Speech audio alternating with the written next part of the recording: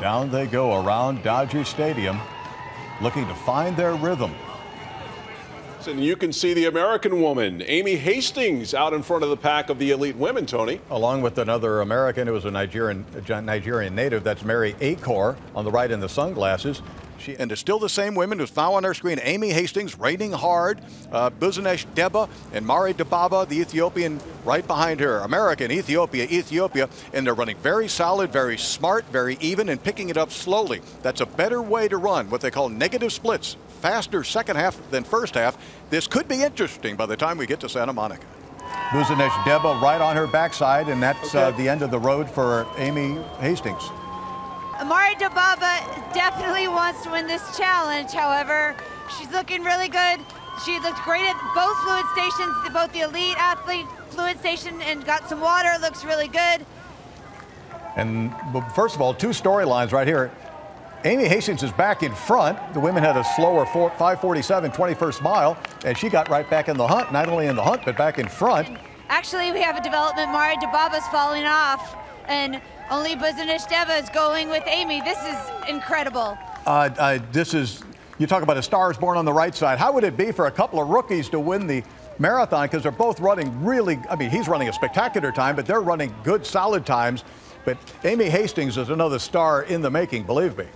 Yeah, now Buzanesh Deba goes back out in front as Hastings, there's more separation taking place there, huh, Julie? And there's second place finisher, the tearful Amy Hastings, in somewhere right around 2 hours and 28 minutes, just what you expected, doubling her time from the Houston Half Marathon just 6 weeks ago. Hey, Amy, how did it feel for you?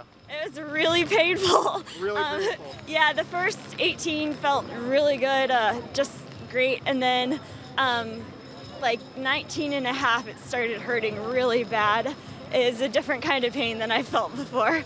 So, but worked through it. So that was good.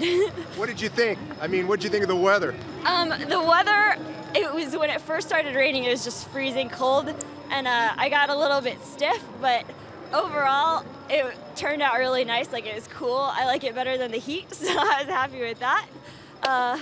Yeah, it was maybe sunny sometime in the future and I come back would be nice, but this works. You're just getting soaked here. Are you surprised about this weather here? This isn't what you would expect for the LA Marathon. Well, I knew it was like snowing up in Mammoth, so I had a feeling, thank you.